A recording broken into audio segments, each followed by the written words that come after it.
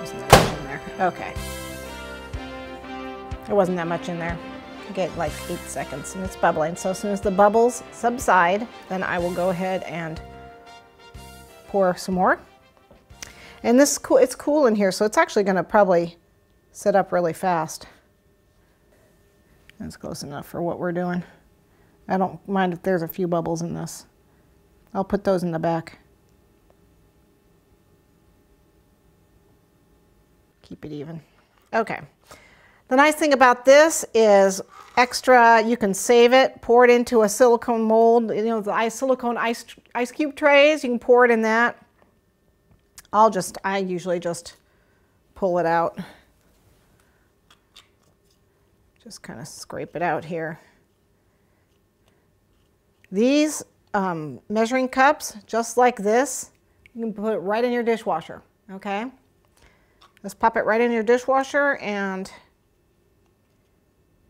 you don't even have to soak it or anything. It just comes right out. Comes out clean and perfect, okay? So, I mean, you can soak it if you want. But as for this, what's excess here, what is going on? I'm gonna move those out of the way. Let them cool. They'll cool on the counter pretty fast. This guy right here, I can sit here and just see it's cooling pretty fast. You can see this is already cooled. And I'll just pop this. See, already cooling. Because when it stops sticking to the mat, it's cooling off pretty fast.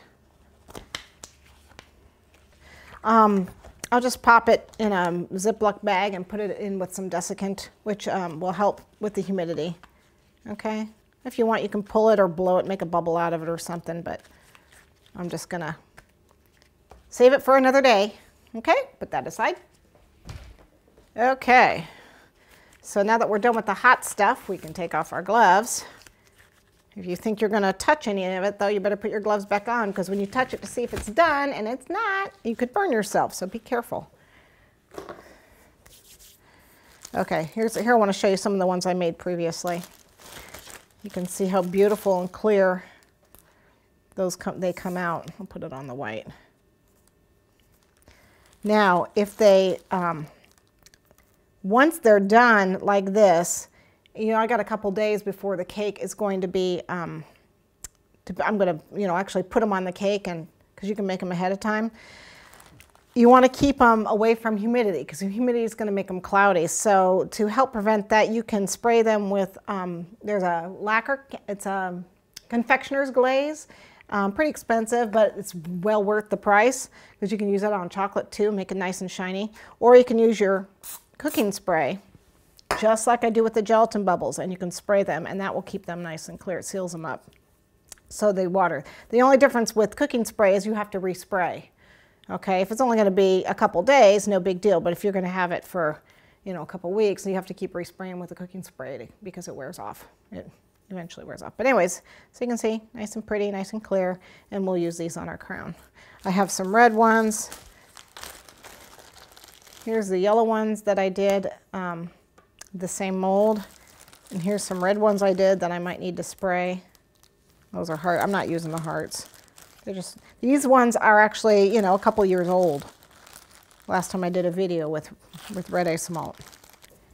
Again, I can spray these. I didn't do a great job on them, but I can use them. Okay, so these are, I mean, they still feel a little warm, but they feel like they've set up. If they come out, you know they're done. You can still feel they're a little warm. They do go really fast. See?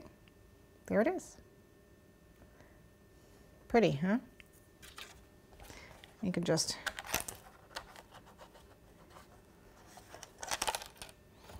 a lot of times you can just do it like this, but I'm gonna, let's see if I can get them out this way. There we go. Here's the teardrop. Isn't it beautiful? Pretty colors. It's so easy to work with. There's no reason not to use it now. The manufacturers and the teachers have made it so easy that even the normal layman like me can use isomalt. Ta-da! Pretty, huh? Okay. So we've got our jewels. Now we need to do the little arch guys. As soon as I get the rest of these out.